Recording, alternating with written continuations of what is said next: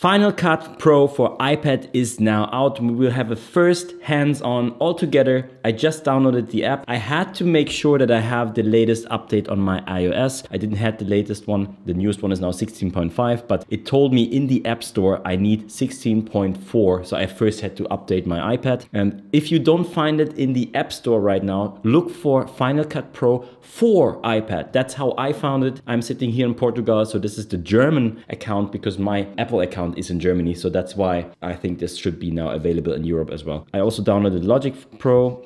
We have it here on our iPad, Final Cut Pro, and let's just do this together. The very first time you have a message with what kind of pricing you want to have, monthly or yearly. You get 1 month for testing. I just signed up for yearly because I will test this and will make videos about this. And then this is how it looks. I haven't tested anything yet. We will do everything now together. We have a new project here. You could download a test project. I don't want to do this. We will just work with what I have on the iPad. So you can create a new project here, give it a name. So let's make it test project 1, and then you can choose a format. It says automatic. Automatic sets the orientation, resolution, and the frame rate to a match at the first clip added to the timeline. So if you don't know in what kind of timeline you're working, you could use this and then just use the clip from your camera. I know what kind of timelines I want to work. That's why I will change that here and say custom. And now what can we do? We can go up to 4K. Can we do more? We have 4K, we have full HD, and we have even HD. Okay, anything else? We can go custom and change those values. Can we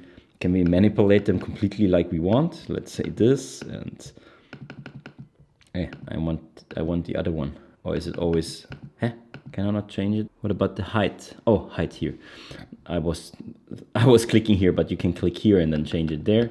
Can I create something weird like this? Yeah, it seems okay. So, well, but let's do this. What I use still for YouTube the most, and for a video like this, I just use full HD. That's totally fine. And it says landscape. I can change that. Oh, with that one, you can make vertical videos or landscape videos. So vertical videos for TikTok, Instagram Reels. We make a YouTube video right now, so let's do landscape. Color space, Rec 709, that's what most devices can do. So if you don't know which one to choose, you should choose just Rec 709. If you have an iPhone, like my iPhone, and I record in HDR, then I should be able to, yeah, here, HDR. That's basically all you can select. There is no custom. So not like in DaVinci where you can actually select all kind of different color spaces. But anyway, I suggest you just use that. That's fine because then most people can see it. Frame rate, let's see what we can do here. I like to have it cinematic, so I go to 24 frames. Also the file size is smaller, and this is this typical frame rate you have in Hollywood as well. But you can also go up to 60 and here 24. Okay, continue. So what do we want to do? New project, import from files. Okay, probably know what I'm thinking right now. Okay, I just got my SSD. I saw videos that people said you cannot access an SSD drive. And I was curious if that works or if it doesn't work. And if I can say import from files, the Files app can read SSD. So what I will do now, before we even go in there, I will plug in here my dongle, and I will also plug in my SSD. And just to make sure, actually, let's open the Files app to show you that, not my podcast. So if your external SSD is connected here in the Files app, I can actually see it here. So let's go back to Final Cut and let's go here for import from files. And let's see what happens. External SSD. I can choose my external SSD. So let's go for any video project that I did in the past. Here, my YouTube channel, and just select random clips here. Let's see if we can work, or what it does. Maybe it imports them into the folder of DaVinci. Let's see what happens. Open. So what is it doing? It is loading them. So I guess what it's doing in the background somewhere in the cache, there must be a cache file or something, and it's now downloading from my SSD to the internal storage. So at least that means we can use it to get files, but it will copy them to your hard drive. So you have to then make sure that you have enough space. This is kind of nice in DaVinci Resolve because I can work on my SSD. I don't know if I can change that later. We will see that later. But now, first impression, we are here in Final Cut Pro for the iPad. I can click my clips here. You have this kind of project media files here where you can click it. You can change aspect ratio. Okay, I can see the full clip. Okay, with this one, I just see the squares. I can change show clip names, so I see the name here. I can change hide clip names, sort by. I can sort, okay. Can I do a list? Not sure if I can do a list. What is that? The media types, the keyword, favorite, rejected. I don't see how I can change it to a list. I can select, no, that's fine. Okay, I can click this and click here. Today I will show you how play. you can create this little circle if you make a tutorial in DaVinci Resolve. And you basically see my timeline now here. Not the timeline, the clip that is selected right now. Oh, nice. So if I scrub through this, I can hear the sound. I can grab the ends and change the in and out point. It's probably the same like this one here. Yep. So wherever your cursor is, your playhead, you can also click this one, in point, and then here the out point or the maximum. Well, let's do this. And I can probably grab this one, place it down. No, that doesn't work. Can I grab this one? Yo, I can grab this and place it here down to my timeline. Now I have my video in my timeline. I can hit play here. Or if you have the Magic Keyboard or Bluetooth keyboard, spacebar. So what about if we want to cut something? So we are here now in. And how they did it, and I think this is cool. This is kind of better than in DaVinci Resolve for my first impression. So if I select a clip and there's my playhead, everything I can do with the clip is here on the bottom. So I can delete the whole clip, of course, then it's gone. Backwards, backwards, return, there. There's return. So I can delete, I can make a cut. So I have two clips. I also have ripple trim backwards and ripple trim forwards. Since DaVinci Resolve 18.5, we have that too, but it's a little bit hidden. This is one of the reasons why I like the keyboard shortcuts, because when you have keyboard shortcuts, you can just do that. Oh, what is actually Q? Oh, and adding. Q is adding clips. Nice. Yeah, I have to definitely learn the keyboard shortcuts there and see what we can change there. So what else can you do? Let's use the pencil. I can use the pencil to swipe here in. If I go into this area here, I can hold it and move my timeline. I can click on the playhead. This is nice, the playhead is very smooth, and I could also drag up and down. So you place your playhead, click the clip, you want to do something. Let's say, for example, here, ripple trim forward. So that means from this playhead, everything to here will be deleted. Boom. Yes, nice, it works. And I think this is nice that you have that. So if you have your iPad in your hand and you want to edit something, let's just do that. So I can now use the finger here and then just cut. So here, cut. Ripple trim, take this clip here, move it, move it, move it. Let's move it. No, let's drag another clip in here. Come on, drag in here. So ripple trim. So what I don't like is that I have to select a clip. This is something that I noticed, maybe this is interesting now for you. So we have different apps on our iPhone, right? I have, for example, InShot. I have a tutorial even on InShot, and CapCut. CapCut is the free software from the same producer like TikTok, which is a good app. You can do a lot of stuff there. And InShot, for example, you can just basically hover with your playhead wherever you are and just hit the cut button and it cuts through everything. And this is basically also how I use DaVinci Resolve. If I have my shortcut for S cut, I cut through everything. And how I see if you use the pencil here in Final Cut right now, you have to select the clip, place it, and then hit cut. Obviously, if you are in the same clip, then it's nice, it still selects it. But if I want to make a cut here, I don't even see it. What happens with ripple forward? What? Okay, interesting. Ripple backwards, interesting. But anyway, then we have this interesting thing. That is now the first time I will test this. Here on the right, that's your jog wheel, or how is it called? If you click this, and now I can actually use this to move through my timeline. I can also, for example, click a clip, and let's say I click the end here. And if I now change it, no, it doesn't work. How does it work? Ah, if I change it here. So if you click on this one, I can either say playhead, then it's changing my playhead. Or the clip that I selected right now, if I change this one here to nudge, now I can change the nudge, make the nudge smaller or bigger, like this. Oh, it's very smooth, that's cool. I can click the other end, change the nudge there.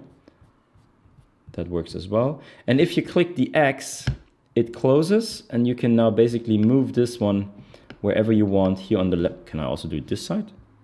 Yeah, I can do it this side. What about here on the bottom? I think it's always the sides. Yeah, you can do this here on the sides. What about that? What about top? What about if I turn my iPad? Does it actually do something? No. It keeps it horizontal. Same like DaVinci Resolve, of course. Yeah, so you can change the position wherever you want to like to work. Hit the X and place it somewhere. So what else? Oh yeah, I saw something interesting here. When we click on this one, we can actually do video scopes. We can turn on video scopes, vector scopes. Oh yeah, nice. So now when I'm viewing the timeline, I see the vector scopes. I can also change that to the waveform and change it to the histogram. That's cool for color correction. What I even saw before Final Cut is coming out is that, yeah, Final Cut has some features that are still only available in the Final Cut version when you go to the Mac. So for example, if I select a click and then let's go here to Inspector and then Transform Audio Effects. And let's say add an effect, color adjustment. So now I can go in here into the color adjustment, and this is how you do color correction, exposure, contrast. You have basically this little wheel here. I can change that, see the color changes that I can do, and it's very simple. You can do the basic stuffs you can do, and if you want to do advanced color correction, color grading, you actually have to import it into Final Cut on your Mac. If you don't have a Mac, then get DaVinci Resolve for free, because you don't have to have the studio version to use most of the functions of the color page of DaVinci Resolve. So this is probably how I would do it, just with an iPad. Bring it over then to DaVinci. You have now DaVinci here and you have Final Cut here. So we have effects, we have the color adjustments, we have mask and keying, corner mask, shape mask. Just for that purpose now I will turn off the scope, off, mask and keying. We have a corner mask. So let's see what this is. We can take those corners and, oh, interesting, nice. The color correction, now only, oops, what happened? Oh, that's interesting. So it's very fast. This is now interesting. So wherever my mouse is, it immediately jumps with the viewer. Here, timeline, media pool.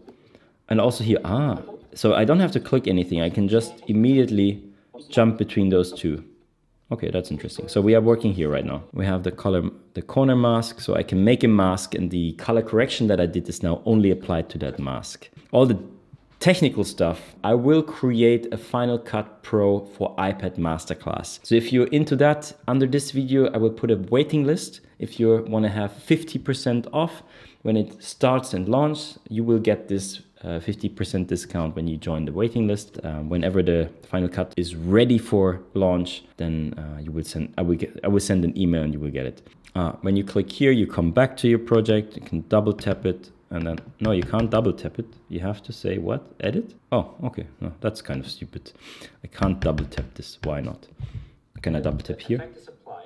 Oh, it's playing the timeline. Okay, I can see the timeline here. What is that? You can change the name. That was the test project. You can delete it, make a new project. Okay, let's go back in. What about if this is now my project? Probably a lot of people who have Final Cut Pro want to see now, can I export this? How can I actually work? So the way it works is you can click here on the top, and then you can say Final Cut Pro for iPad project, and you can export that project, and this is the project that you can import into Final Cut Pro on your Mac. You also have to update to the newest version on Final Cut Pro that also just released and is available. You can also just current frame, that's cool. So you can just make an image, PNG, JPEG, that is cool. You can even change the color space, okay? One of the functions I wanna see is the drawing. So we have here this tab on the top with the drawing. If I click this, I see now my frame in big, and then everybody who uses an iPad recognize that we have now this, same like with screenshots, right? If I make a screenshot and you open the screenshot, you also have the palette here and you can do stuff. This is, yeah, if you don't know that, but this is amazing. And then you can save it, you can make your notes. And basically it's the same here. I can now change a color, let's say green, and then right here, this is amazing. Oh my God, my handwriting. And then we say done. And now the cool thing about this is it created an animation. So I can hit play and I already have this animation. That is cool. So what about if I place this one here on the end? Options, snapping, position, show control in timelines, appearance, clip height. I can change how big the clips. Oh, that's nice. Audio meters. I can activate audio meters so I see when I talk. And now we can change this. Yeah, can I do anything here? Oh yeah, by the way, if you want to do a right click, you just longer press, for example, wherever you want to do a right click. Right click on the clip will open this. Render selection. Okay. Render selection. None. Probably did a proxy or a video, wherever it is now. What is that? Final Cut Pro would like to access your camera. Yep. Microphone. Yep. I'm recording right now. So front camera and back camera, front camera. Hey, the setup, my microphone. So you have video, you have slow motion, you have a couple of settings here. And the cool part about this one now, oh, the focus, you can change the focus. Huh? Was it not the other camera right now? No. Ah, it doesn't. Okay, this is my front camera. It also depends now the settings, which camera you have, like this one. So you can do the focus on your main camera. You can use the other camera, 0.5. Hey, that's cool, my wide angle, hello. And then you have some settings here, like for example, the white balance that you can change, the exposure that you can change. You can open the light and not activate the light. You can do the same in slow motion as well. White balance, you can change that. So use the pencil, yeah. You can make it warm, you can make it cold. Look at the exposure, make it dark, make it overexposed. Yeah, that works. So you can record videos inside of Final Cut Pro and then use them straight away, and you have more settings, more pro settings for the camera app then. Does it with the new update? I haven't even checked. Let's just double check that. If we now have that with the new update as well. So camera, video, we have just the auto. If I open this one here or this. No, I don't have this yet. So you have those pro settings only if you go inside of Final Cut Pro and open the camera app here. Then you have the pro settings. Let's just record a video with all the settings. If I change my camera while I'm recording, yeah, that works. And then done. And let's see what happens if we finish. This video now comes in here. And let's see if it's also in my photo app right now. It's not in the Photos app. I don't know where it will save, but it's not in the Photos app, so we have to figure out where this is. Click longer on this one. We can make it a favorite, reject. It's reject. I don't even know what reject is. Maybe let me know in the comments. Export to. I can save this now. Then it would be in my Photos app. So what else do we have here on the top? We can open the media pool here. We can change to video and audio effects like color gradings. So you have effects here. You have transitions here. You have titles and backgrounds. Those are all pre-designed things. You have objects. Make a basic shape and bring this in. I have a basic shape. I can click it in my viewer. Let's close the inspector. I can click it, change the points here, make it smaller. Rotation, rotation on a round object is still round, okay. Zoom, big, small. Okay, we have different objects here. I have to download them first and then they come down. What's this one? Oh, it's a countdown, kind of. Opposite countdown. Counter. Okay, then we have soundtracks, driving. So you have a sound library that you can use here. See, we can bring in this one. We can download that. So you have to download it, burn hybrid. And so where does it go? Do I just place that as a clip? Yeah, you just place that like this. Ah, so you can also activate this jog wheel here with this one on the top, open or close if you want to see it or if you don't want to see it at all. You have multicam. I will make a separate video just about the multicam. You have animations, so you can make keyframes here inside. You can change the volume. Let's take this shape. So we have a keyframe here.